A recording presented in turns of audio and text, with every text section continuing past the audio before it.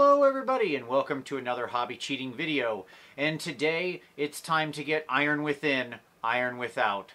It's time to paint the Primarch of the Iron Warriors, Perturabo. Let's get into it. The strict technomancer that is Vinci V. Let us get to the technique and learn it Vinci V style.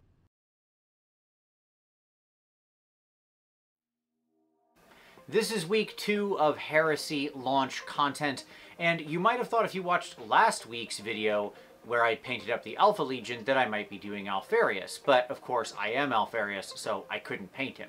Instead, I was given the challenge of painting Perturabo, previously my mortal enemy, but that's alright. I thought he would be such a fun, unique challenge. A lot of the Primarchs still feel very, well, human, for lack of a better term, that is to say, they look like people in armor.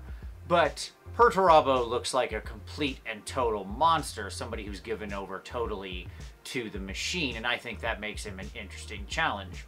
So today we're going to paint him in true metals, and I'm going to show you lots of awesome ways to bring your true metallics to life, to make them more interesting, to add colors and tones, and take control of the light with those true metallic metals, so it's not just two colors, steel and gold.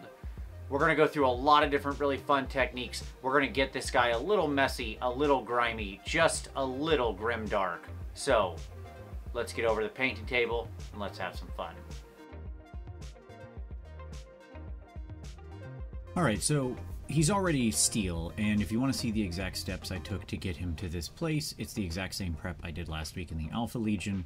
So this is a dark metal and then zenithal above with a bright metal. Check out that video, it's linked up above if you want to see those kind of pre-steps. Now we're going to go ahead and basically hit all of the sort of bronze or whatever they happen to be, these other contrasting elements. And this is where I'll actually say that this figure poses an interesting challenge because he has lots of different layers of metal on metal. One of the things that you always have to be careful for in a figure is when you have too much space that is all exactly the same. So what I mean by that is when you have a figure highly dominated by one material, one substance, one something, it's easy for a lot of that to end up looking samey. The key is usually to break that up and make sure that there are spaces that make your eye alternate between one to the other. So hence, making sure the gold, or bronze in this case, is evenly distributed around the figure.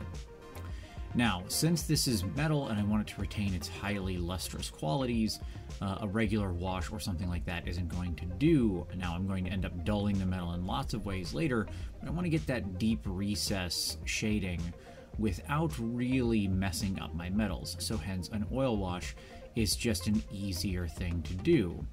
The advantage to oil washes is not only do they flow into the recesses incredibly efficiently, but as you can see, after we let it sit for a little while, maybe like 30 minutes I let it sit here, then I just came back with some makeup sponges and wiped it up, and you can see how easily it cleans off of the highlights. It leaves no coffee staining or anything like that behind, and yet I still get the advantage of all of those nice deep lines and deep recesses being shadowed without any kind of damage to the shine of the more lustrous elements of the metal. One of the things it can do, if you're fairly careful and you let it sit a little longer, is it can actually stain the metal a little bit too. And in this case, I picked a couple colors that were going to give me just a slight brown sheen, which is what I want. I want this guy to appear worn. He is chaos after all. Now, my next step here is to make sure that all of these little recessed vents, or whatever they are, these things are really dark and black. The wash isn't intense enough, as you can see, to actually darken the whole thing. So instead, we're going to take some black Templar, always a great thing for doing your own panel lining or tracing or something like that, and just clean up a couple of those areas that need that attention. And that's just, again, we want to create more instances of that light, dark transition and break up the large areas of single materials. Now, let's talk about shading metallics. When we're working with pure metallics, it's best to treat them just like non-metallic metal. Although you're going to get a lot of your work done for you, you still want to take control of the light. some of this would be in shadow, and we need to establish a viewing angle and reduce the shine in those areas. Contrast paints are actually wonderful for this. So here I've simply thinned them down, and I'm going to apply them as a thin glaze over all the areas that I want shaded. And I'm not going to do it just once. I come back in with multiple passes with this wildwood, slowly building this up, covering less and less with the glaze each time, so I get a nice natural transition. And the more you apply this into the shadows, the deeper you get of these color transitions. But I don't just want to do light and shadow, I also want to control some of the hue, create some variation of hue here. Hence my move to something like Fireslayer Flesh, which has a lot more red in it. This gives me not only the variation of value on my metals that you would normally get out of non-metallic metal by, sort of controlling through black to whites or whatever you happen to be doing, but it also gives me variation of hue, of color, and it just makes those metals much more interesting. I can do the same thing on the steels. Now this time I'm being much more light. Because the steel already had such a significant transition because it was part of the initial zenithal, I didn't need to do as much here as far as value goes, but I did want to make sure we integrated other colors. That same color can also be used on the brown just to restore some of the richness, some of the sepia tone to some of those bronze colors where it might have been subtracted a bit too much. But either way, these light brown yellow tone spread around on both the steel and the bronze helps keep it more interesting. But just like with non-metallic metal, all metals need to be edge highlighted. Light gathers around the edge of metallics. I'm not generally the biggest fan of edge highlighting every single edge of every single matte surface on a miniature, but on metallics it's pretty much essential. And that's because metals really do gather light around the edges. So here I'm just working my way around the fig, and yes, this is incredibly laborious and time consuming, and I'm hitting all of those edges with this bright silver color. I'm also moving off the edge and focusing in just a few points to really show where some light gathers, direct the eye, and create those spots. Like right here on the knee, I want that where the triangle is to be very bright and direct the eye. My next step is just to black out all of the areas that I think are going to be, that I need to turn a different color. So I'm just using some standard old rubber black to basically re-base coat over these.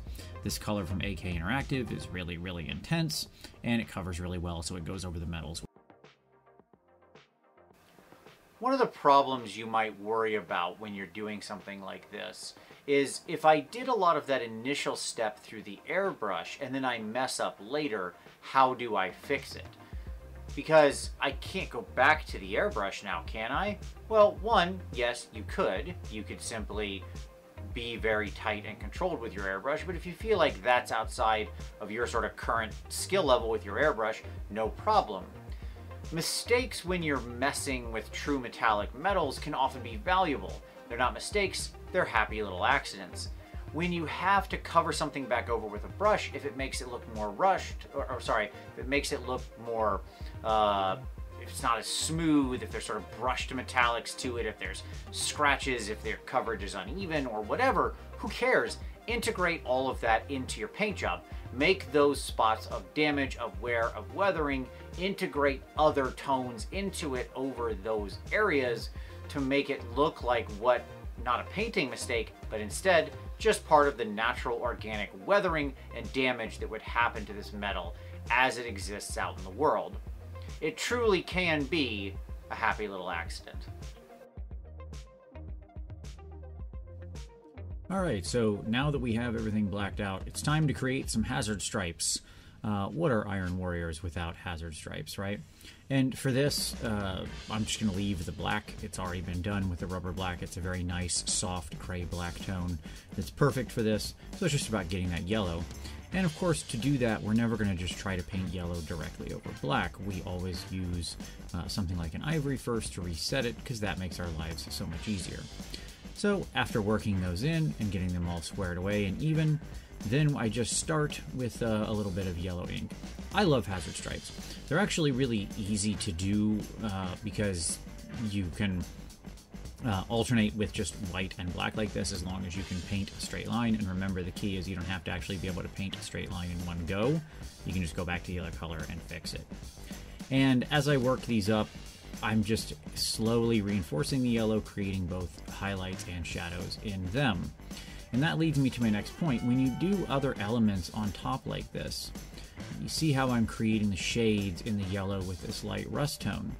If you have your metals and everything with a high amount of tonal variation, then you want the same thing on your other tones as well. Consistency in the lighting situation is important across the miniature.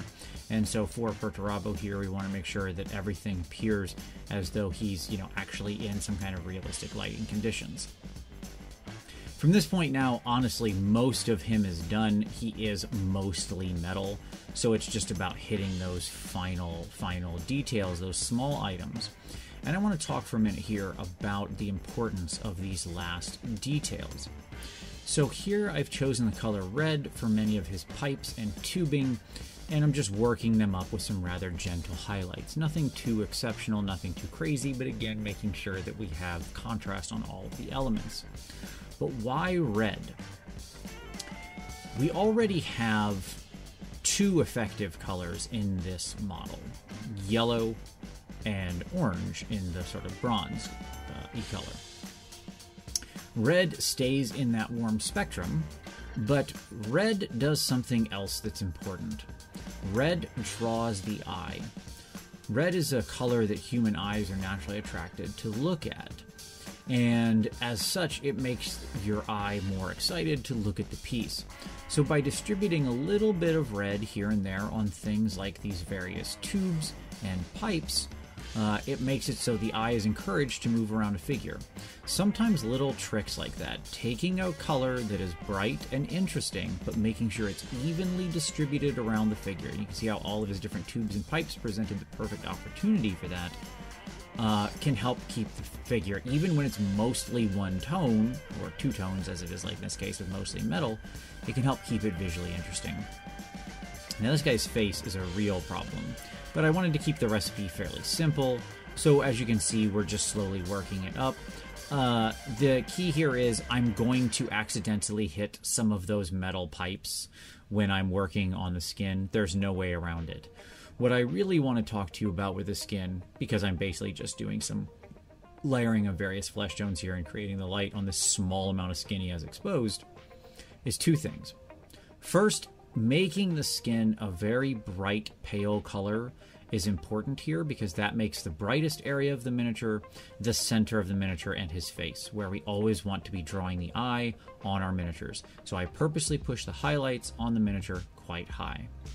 The second thing I want to say is you will never be in a position, most likely, where you will not make some mistakes.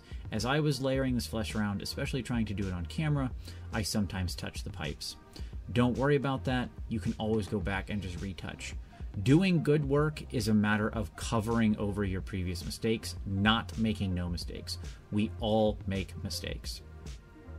My last step here, I took a little raw pigment, I mixed it with just a little water to get it flowing, and then I run it down into the recesses around his feet and his heels and stuff like that, just to add some more tones, as though he's been walking on kind of a red iron earth base, as would seem appropriate for him.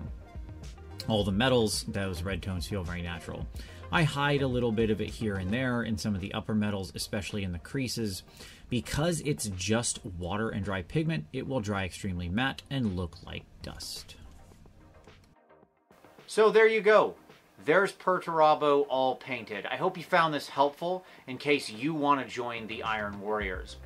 I am going to roll some pictures over the top here. This was a really fun challenge. I love true metallic metals, as longtime fans of this channel will know. And I found this to be a really unique and interesting challenge to integrate a lot of different techniques into this single figure. I hope you found something here that's valuable in your own painting.